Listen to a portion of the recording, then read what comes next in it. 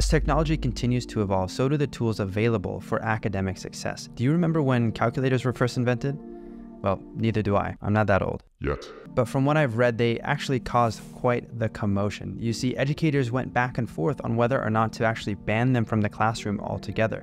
Their fear was that their students would lose their ability to do basic arithmetic. But now a few years later, we're sending rockets to Mars and we've created large language AI models. So I think we're doing okay on the math and the science front. We haven't lost our ability to do basic arithmetic, even if that's what Common Core made you feel like. Now, despite this uproar, educators eventually were delighted to realize that their students were now able to solve higher order, more conceptual problems with the aid of the calculator to crunch some of the basic and more tedious parts of those math problems. Today, I believe we are at a similar point in education where new tools like large language models, for instance, ChatGPT, are capable of doing extraordinary things. On the one hand, they can write you a solid B- college essay in like 30 seconds or less.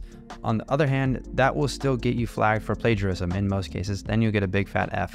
So if you're interested in learning these tools effectively, efficiently, and in a way that upholds academic integrity that you don't have to hide from your professor or teacher, then continue watching this video for the do's and the don'ts of large language models for students. Now, in case you've been hiding under a rock for the past year, ChatGPT is a large language model trained and developed by OpenAI. It's been trained on a diverse array of human textual information that can be found on the internet. It uses machine learning algorithms to generate human-like text based on the inputs. Now, ethically, the use of AI in academics is still an ongoing debate, so best practice is to consult your school's academic integrity policies and make sure that you're well within those and be transparent about your use of AI as a learning enhancement. Now, one of the best ways to amplify your learning is actually to hit the like button on this video. Just kidding. As a thank you for doing that, here's the funniest meme that I could find about ChatGPT in academics. Moving on. Now, one of the hardest things about writing a paper for college or even for high school is all that time that you waste staring at the blank screen as you try to come up with a topic that fits the assignment criteria. That's one reason why I skipped that whole process when I was in college and just waited until the last minute to get started. Yeah, not a very good strategy. Now, this is where ChatGPT comes into play because let's say that I need to write a paper on the topic of biomechanics as it relates to sport, but maybe I'm new to the field, I'm just starting out, and I have no idea what biomechanics even is. Well, I can ask ChatGPT what are some topics within biomechanics related to sport, and it will give me a list of topics. From there, I can narrow in on some of these topics, things I might not have even known about prior to this, and I can start to do some more research. Now, as you review the suggestions, you might not find one that perfectly suits your needs. Oftentimes in my own work, ChatGPT will give me a list, and it will actually spark an idea that is perfect for the project that I'm working on. So even if you don't use one specifically from the list, at least they're going to get that brainstorm going for you and spark an idea. Now, maybe the topic you end up choosing is the role of biomechanics in preventing ACL injuries. That's a very relevant topic that applies to most athletes and really anyone who has ACLs, which is most everybody. The next step is to begin researching that topic. And in the bad old days, like when I was in undergrad, I actually had to stand up out of my chair, put on pants, and walk all the way to the library and start looking through the research stacks to find that literature. I had to enlist the help of a librarian. And then in grad school, everything became digital, and now I could go to Google Scholar, but there was nobody curating that information for me in the learning and discovery phase. With ChatGPT, we can simply ask it for a list of factors that would be relevant to our topic. So I type in, can you provide an overview of the biomechanical factors that contribute to ACL injuries in athletes? It's going to spit out an outline for you that can be a starting point for your future research. My tip for you is to take each of the little components of ChatGPT's answer and then begin investigating those, reading articles based on those topics to really flesh out your understanding. Now that you have a topic and some background information for your paper, you want to create an outline that you can follow to make the writing process easier. ChatGPT again can help you with this. Simply ask it to create an outline for the topic of your choice, in this case, biomechanics and its role on preventing ACL injuries. Now, it's going to give you an outline, but I don't want you to just blindly take this outline and then use it. Because you've now done some of your background research, you should be able to view this outline with a critical eye to make sure that it's including everything that you want in your paper. And maybe it actually has a scope that's too broad for the purposes of what you're writing, and you might have to narrow it down a little. And it's really at this point that we want to begin fact-checking what ChatGPT is giving us. Because I've run into situations before where maybe some of the subpoints that it gives me are not relevant to what I'm needing to talk about, and sometimes the information can actually be a little bit off base. The bottom line is that you really want to curate and modify this outline that it gives you to make sure that it's your own work. But it does help you get started. Now, from this point on, once you have that outline and you've reviewed it and modified it to your needs, now I would begin writing the paper on your own. And the reason we don't just ask ChatGPT to give us a paper based on this outline is for the purpose of academic integrity. The point of your education is to get you to wrestle critically with ideas and to understand them and then synthesize your own thoughts and opinions, and to also learn how to write well and articulate the thoughts that you have in written form and in oral form. We can't just ask ChatGPT to do that all for us, even though it probably could do it. However, if you do get stuck in the writing process and you have writer's block, one thing that I do is I will put my current paragraph into ChatGPT that I'm working on, and I'll say, hey, give me a few examples of how I could finish out this thought.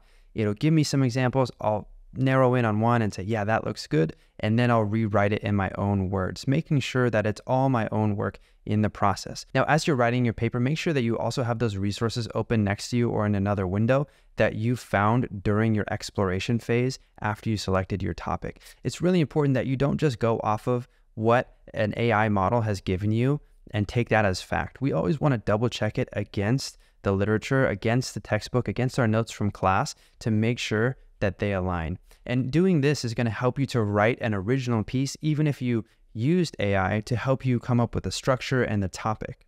ChatGPT can also serve as a study aid. It can not only generate practice questions for you to test your knowledge, but it can also serve as a digital flashcard system so that you can recall key terms and important concepts. Now, the first step is to identify the subject matter and set clear goals. For instance, if you're in an exercise physiology class, you want to specify, generate some questions related to exercise physiology. But if your test is on the cardiovascular system in specific, then you want to make sure that ChatGPT knows this. Now, of course, this might seem obvious, but I'm saying it because prompt engineering is one of the most important components of getting the right output from ChatGPT. So once we've streamlined the topic, now we need to set clear goals. So you can tell ChatGPT that you want to learn the overlying concepts of the cardiovascular system, or you could say you want to remember the key terms of the cardiovascular system. You might tell it, give me some multiple choice questions, or you might want to specify some open-ended response questions. It all depends on how you study best and how you retain the knowledge best, but also on how you're going to be tested in the classroom. Now, if you want flashcards made, just ask ChatGPT to generate for you a set of flashcards related to a topic. Let's say you pick cellular respiration and you say, hey, ChatGPT, can you give me a set of flashcards related to cellular respiration?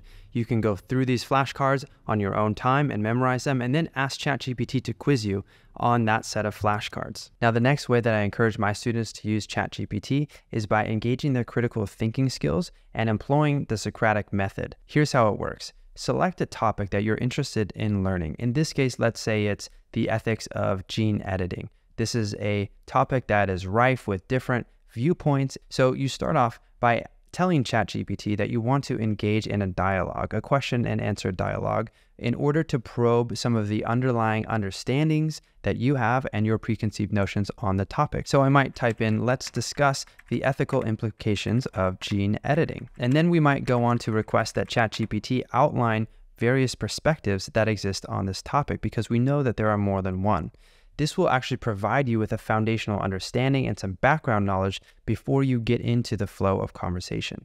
Now, the Socratic method actually involves the teacher asking questions of the student to lead the student into a process of discovery and learning of their own preconceived notions and learning new things as well. In this case, you're actually asking ChatGPT the questions, and then you can start engaging in a back and forth dialogue. For example, next you can start probing some underlying assumptions that each of these sides has. For instance, what are the underlying assumptions behind the argument that gene editing is ethically problematic. And you can take a look at ChatGPT's response. And if anything is vague or ambiguous or unclear, simply ask it to further elaborate. You can ask it for examples to illustrate, or you can ask it for analogies as well to help you understand the concept that it's trying to explain. Now, a really important point of developing your own critical thinking skills is to realize when there are multiple viewpoints and challenging views on a topic. So a great strategy for developing critical thinking skills is actually to ask ChatGPT for counter arguments against your preconceived beliefs or against your held beliefs on a topic. We could also ask it to compare and contrast two sides of an argument. And when we're done questioning ChatGPT on a topic, we could ask it to summarize our entire conversation so that we have it in bullet points. This is an amazing study habit that will actually increase the speed at which you're learning a subject and increase your retention of that subject matter, because you're not just passively listening to a lecture or engaged in reading, but you're actually having a dialogue where you're forced to interact with the subject material and hear from other viewpoints outside of your own and to be challenged. So far, we've only covered the do's, things that you should do to amplify your learning process by using ChatGPT. We still need to touch on the don'ts, things that you should probably not do with AI in a learning situation. Now, the first don't is, of course, plagiarism. Although this content is machine generated, it hasn't been created by a person, it's still not your content, so you shouldn't claim it as such. My advice is to only use ChatGPT in the exploratory and learning phases of your assignment, and then create the actual assignment yourself. So use it for constructive feedback, use it for critical thinking skills, use it to explore a topic, use it to help you create an outline, and then the rest of the work should be yours through the finish line. And anything you do use from ChatGPT, if it appears unaltered in your work, it should be cited as such.